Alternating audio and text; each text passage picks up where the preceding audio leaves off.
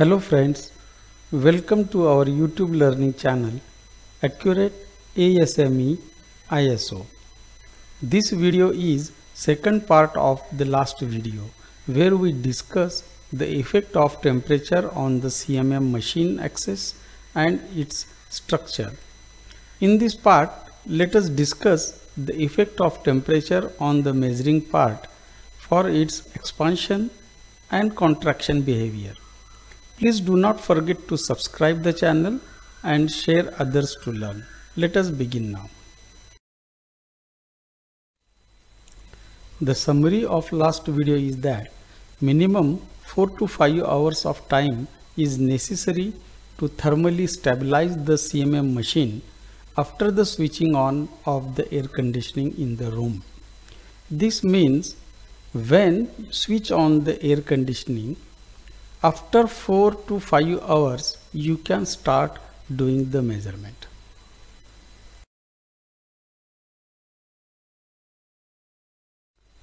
The objective of this video is understanding the temperature effect on dimensional measurement. A similar experiment as previous is carried to know the temperature effect on dimensional measurements of the manufactured part. In this video, let us try to understand that how much time the manufactured component need to soak in the CMM room environment. The measurement accuracy is not guaranteed unless the measuring part is fully reached to its thermal equilibrium. The component shown in the photograph is used for the experiment. It is of aluminum casting and machined. Please remember that thermal expansion coefficient index of aluminum material is 23 micrometers per meter per degree centigrade. Selection of the test piece. The experiment carried out is discussed here step by step. Very first, we chose a component as shown in the photograph. The overall dimensions of the part length is 375 mm approximately, breadth 150 mm, and the height is 100 mm approximate. Soaking of the test piece. The central theme of this experiment is to bring the part from the machine shop after machining into the CMM room and evaluate the temperature soaking time. To replicate the process in this experiment, test piece was kept in the ambient temperature outside the CMM room, exposed to normal environmental conditions. The part was allowed to get soaked at least 4 hours of the time period before taking inside the CMM room to start the measurement. Test piece was protected from exposing to the direct sunlight and other unwanted things like dust, water, moisture, etc. Measuring the part temperature. After soaking the part for 4 hours in the outside environment, it brought inside the CMM room.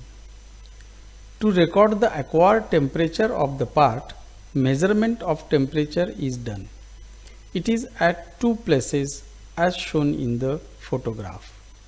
Two sensors kept inside the two holes touching the body surfaces. The display unit shows the temperature of each sensor. Average temperature is taken as beginning part temperature as 32 degrees centigrade. CMM room. The CMM room was maintained with controlled environmental conditions of 20 degrees centigrade temperature plus minus 1 degree centigrade. Before bringing the part inside the CMM room, the machine was already stabilized for more than 7 to 8 hours in the environment. The room temperature observed was 20.4 degrees centigrade just before the starting of the measurement program on the test component. Measuring the part on CMM. The CNC program was run and put into the continuous loop cycle to repeat the measurements. The results are recorded for linear and angular sizes in X, Y and Z direction.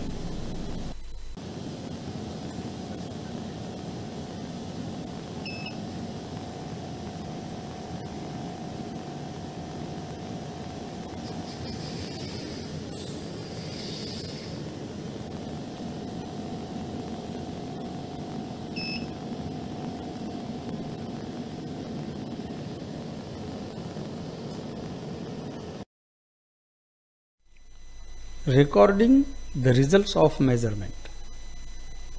Measurement cycles were continued until the results were observed constant and stabilized.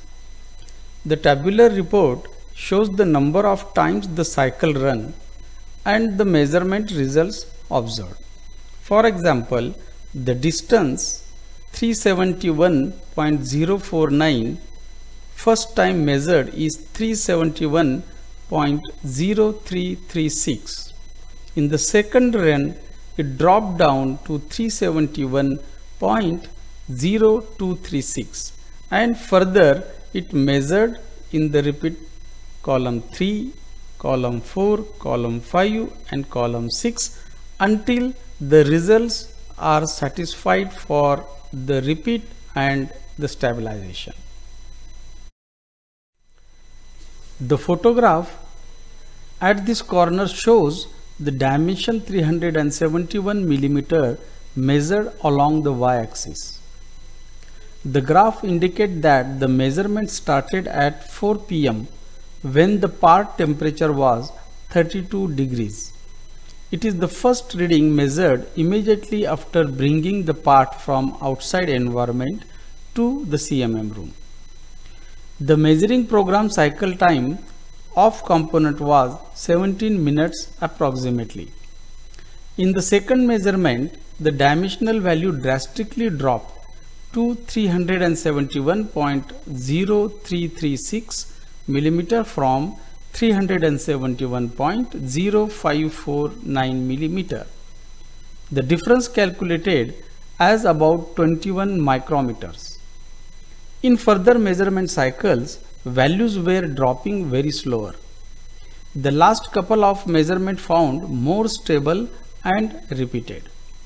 If we accept these values as confirmed values, then total time taken to reach this stabilization condition was almost of 2 hours of time.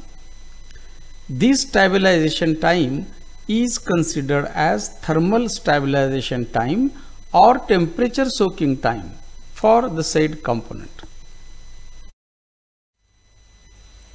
In this graph, measured dimension 312 mm is in diagonal direction, comprising the x and y axis measurement.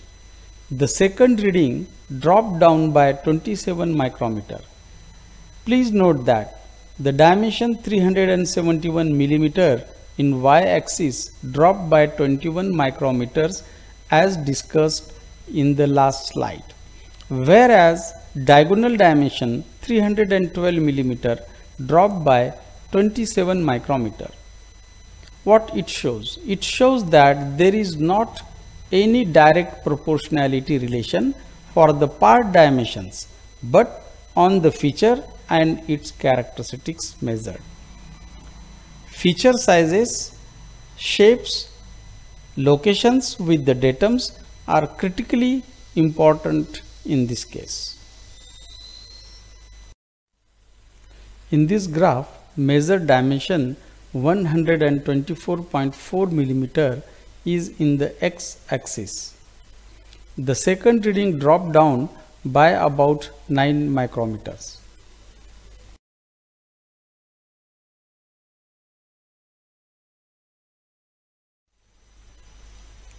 In this graph, measured dimension 47.5 mm is in the x-axis.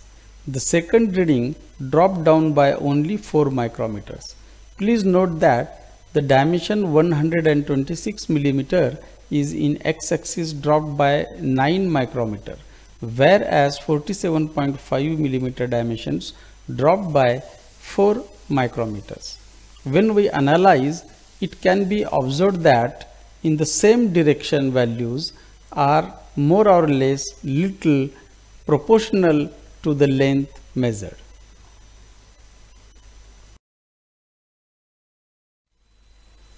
In this graph, measured dimension 92.5 millimeter is in vertical direction z-axis. The second reading dropped down by about 19 micrometer. The important point to note here is, in the first drop, it was very large and sharp, sudden, and further it quickly gets stabilized. Therefore, measurement drop is not direct proportional to the length and the direction. It means that the stabilization time cannot be calculated offline for a given part. It was very interesting to understand the graph. The angle between two planes, 35 degrees, not changed at all throughout the measurement, and more or less entire cycles are well repeated.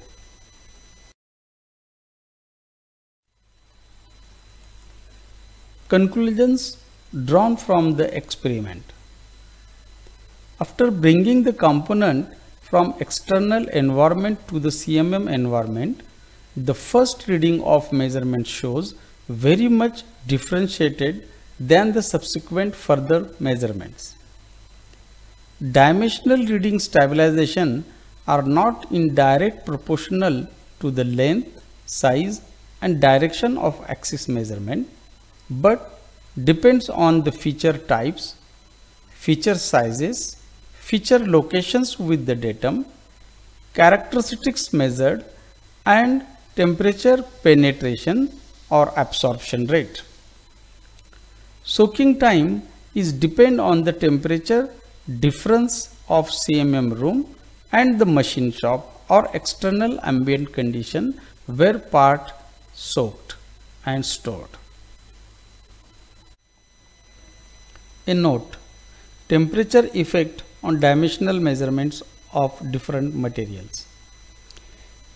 It is important to note that expansion and contraction is different for different type of materials. Therefore, stabilization time also varies accordingly. The thermal characteristics of the material determine the change in length per meter and per degree temperature. Different material indexes are aluminum 23 micrometer per degree centigrade per meter length, steel 11.6 micron, ceramic 6 micron, glass 4 micron, granite 6 to 7.5 microns. One more important point to understand and should not be mistaken that since aluminum is almost double than the steel, therefore we cannot conclude that the time soaking required for the aluminum is double than the steel or half of the steel or the vice versa. Challenges using temperature sensors on the workpieces to compensate. Distribution of the temperature throughout the body is not uniform because size and volume of the workpiece, homogeneity of the material, exposure to the temperature and airflow, which called as temperature gradient, complexity of the feature forms or the shapes, material response of the workpiece to the temperature change per unit area and per unit time, uncertainty in the thermal coefficient of expansion factor, uncertainty of the temperature sensors and mountings on the surfaces. The complex part shapes as shown in the photographs are very much difficult to compensate for the temperature because the deformation of the structure in volumetric is always remain unpredictable, whereas temperature compensation is only applied in linear direction of the axis. Hope that you like this video.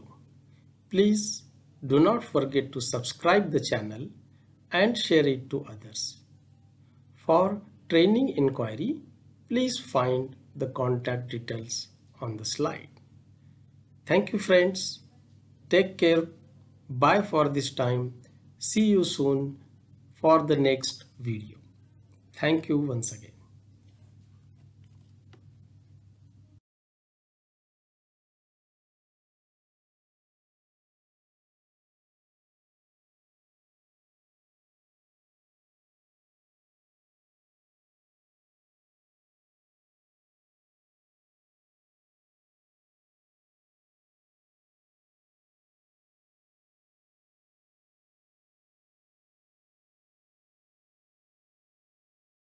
Hi, I'm Swapnil Bagre from Tool Design Department, Bosch Limited, working in the Bosch Limited from last 6 years. I'm here for attending a GD&T training.